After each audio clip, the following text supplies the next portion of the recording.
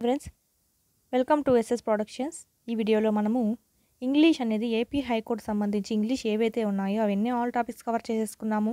వినని వాళ్ళు ఉంటే ఎవరైనా మన డిస్క్రిప్షన్లో లింక్ ఉంది, మరియు మన ప్లేలిస్ట్లో యాడ్ చేయడం కూడా జరిగింది.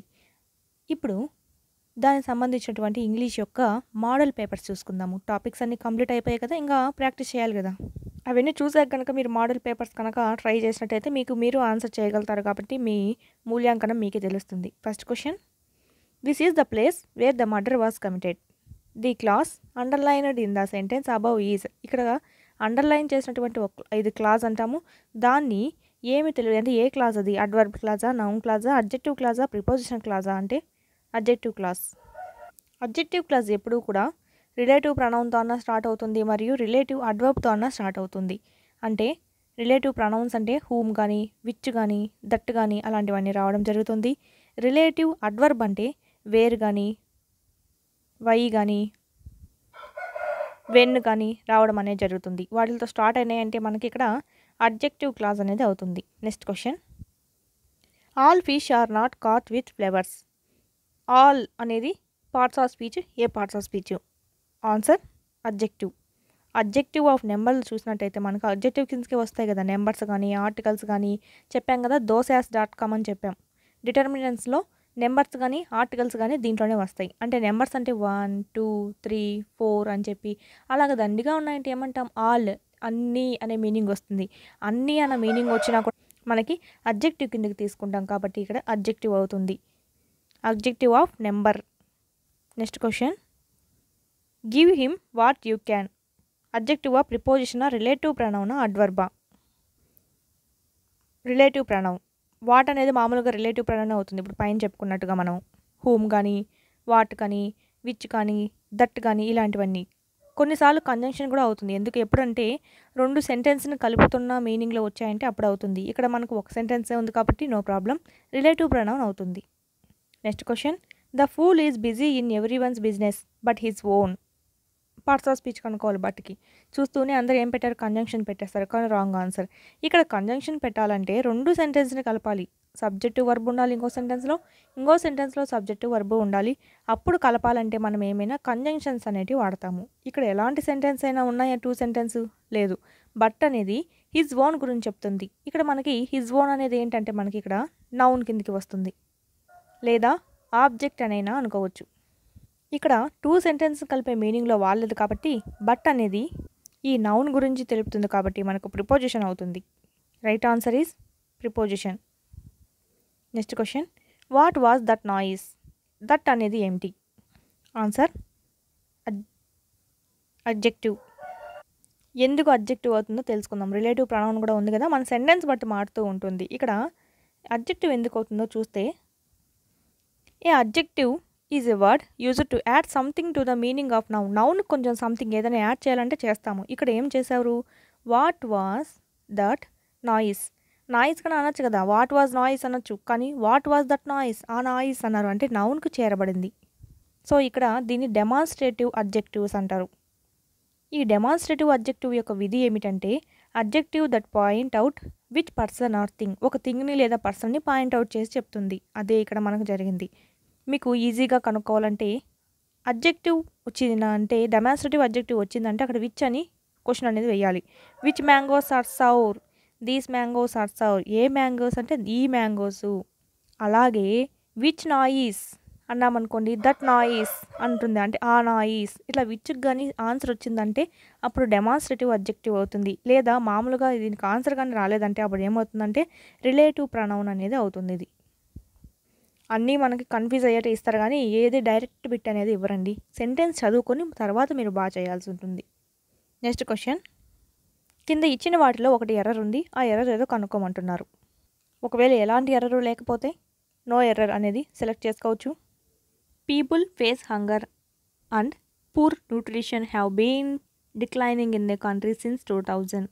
అన్నీ చూసుకోవాలి. ఇక్కడ సిన్స్ వచ్చింది, 2000 అంటే ఇయర్ని తెలుపుతుంది. So right answer. Next first చూసినట్టయితే మనకు people face hunger and poor nutrition have been declining. ఇక్కడ మనకి సరిపోయింది ఇది ఇక్కడ, ఎందుకంటే ఇక్కడ పర్ఫెక్ట్ కంటిన్యూస్ టెన్స్ ఉంది. సరిపోయింది. హెల్పింగ్ వర్బ్స్ ఉన్నాయి, మెయిన్ వర్బ్ ఉంది. ఆల్రెడీ మనకు సెంటెన్స్లో వర్బ్ అనేది కనిపించేస్తుంది, మెయిన్ వర్బ్ అనేది. కానీ ఇక్కడ చూడండి మళ్ళీ మెయిన్ వర్బ్ వచ్చింది. సో ఇక్కడ మార్చాల్సి వస్తుంది. ఏంటంటే people facing hunger and poor nutrition have been డిక్లైనెడ్ in the country since 2000. So ఇక్కడ ఇలాంటి వర్బ్ అనేది రాకూడదు కాబట్టి దాన్ని ప్రెజెంట్ పార్టిసిపల్గా మార్చేసాం, అంటే ఇంగ్ ఫామ్ చేర్చేసాం. సో ఇక్కడ option A is the error అండి. ఇక్కడ అండ్ ఉంది కదా మేడం అనుకుంటారేమో. అండ్ అనేది దేన్ని కలుపుతుంది? హంగర్ని పూర్ న్యూట్రిషన్ని కలుపుతుంది. కానీ ఇక్కడ 2 సెంటెన్స్ని కలపట్లేదు 2 వర్బ్స్ రావడానికి నీకు. అందుకనే మనము ఇది హెల్పింగ్ వర్బ్ మెయిన్ వర్బ్ అనుకుంటే ఇక్కడ మళ్ళీ మెయిన్ వర్బ్ రాకూడదండి. ఒకే సెంటెన్స్లో 2 మెయిన్ వర్బ్స్ అవసరం లేదు, రాకూడదు. అప్పుడు దేనికి వీలుంటే దాన్ని మనం ప్రెజెంట్ పార్టిసిపల్గా మార్చాలి, అంటే దాన్ని నౌన్గా మార్చేయాలి. సో దాన్ని ఫేసింగ్గా మార్చేసాం, ఇంగ్ ఫామ్ పెట్టాలి. దీనికి right answer A. Next question, their house is not as good as hours. ఇక్కడ మనకు తెలిసిందే ఇది డైరెక్ట్ బిట్. అవర్స్ అనేది ఏమిటి? డిమాన్స్ట్రేటివ్ ప్రొనౌనా, రిలేటివా, పొసెసివా లేక ఇంటెన్సివా? ఆప్షన్ 3 పొసెసివ్ ప్రొనౌన్ అండి. స్వార్థం పూరితమైనది అని అనుకోండి.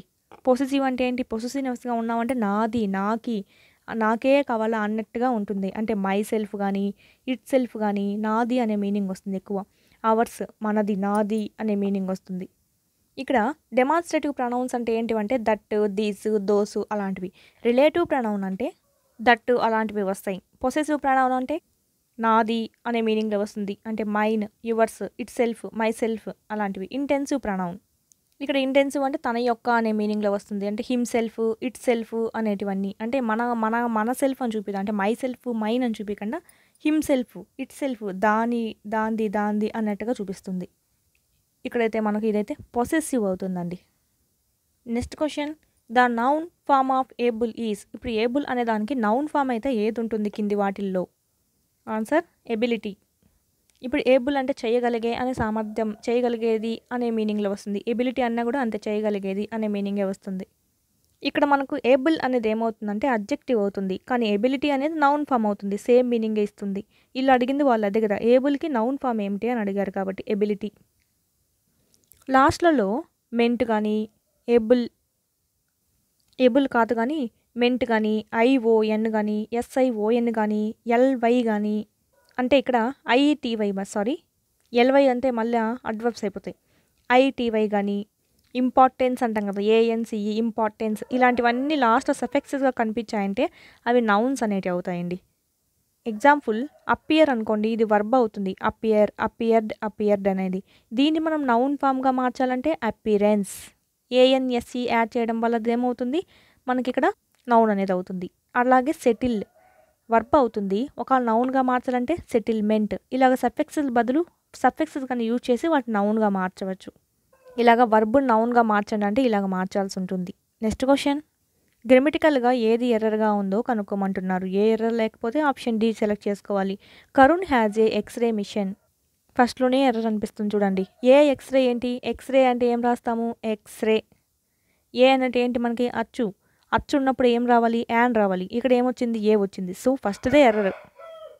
Which is very significant for him due to many reasons. ఇక్కడ మనకు ఫస్ట్లోనే answer దొరికేసింది. Next question, he tried to warn her before leaving. వదిలి వెళ్లే ముందు అతను వార్నింగ్ ఇవ్వాలనుకున్నాడు తనకి. ఇక్కడ టు వార్న్ అనేది ఏమవుతుంది? జెరండ్ అంటే ఏంటి? ఇంగ్ ఫామ్స్ రావాలి. ఇక్కడ పార్టిసిపుల్ అంటే ఏంటి? వర్బ్కి ఈడీ కానీ యాడ్ అవ్వాలి లేదా ఇంగ్ కానీ యాడ్ అవ్వాలి, అప్పుడు మనకు పార్టిసిపుల్ అవుతుంది. ఇక్కడ ఇన్ఫినైట్ అంటే ఏంటంటే 2+V1 అంటాము. 2+V1 ఏ ఫామ్లో ఉన్నా అక్కడ మనకి ఏమవుతుందంటే ఇది ఇన్ఫినైట్ అవుతుంది. V1 అంటే ఏంటి? వర్బ్ అని. 2+V1 అంటే 2+ వర్బ్ అని. ఇక్కడ వార్న్ అనే ఉంది కదా, వార్న్ లేదు ఏం లేదు. సో 2+V1 ఏమవుతుందంటే ఇది ఇన్ఫినైట్ అవుతుంది. టు ప్లే, టు రన్, ఏదైనా సరే ఇక్కడ వర్బ్ అనేది ఉండాలి, అంటే V1 ఫామ్లోనే ఉండాలి, V1S కూడా కాకుండా. ఇలాంటివన్నీ ఇన్ఫినైట్ అవుతాయి. Next question, John has received an award of the bravest person of the city.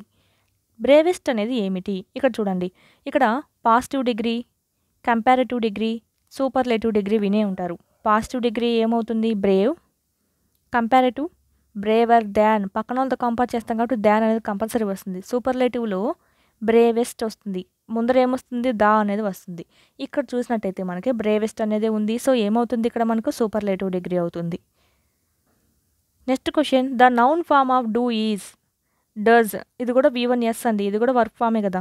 Done అనేది V3 ఫాము, డిడ్ అనేది కూడా V2 ఫాము. ఇక్కడ డీడ్ అనేది మనకు నౌన్ ఫామ్ అవుతుంది. అది కాక ఆప్షన్ వెరిఫికేషన్ చూసుకున్నా కూడా 3 రాంగ్ అవ్వంగా మిగిలింది అదొకటే కాబట్టి అదే రైట్ అవుతుంది. డీడ్ అనేది డూకి నౌన్ ఫామ్ అనేది అవుతుంది.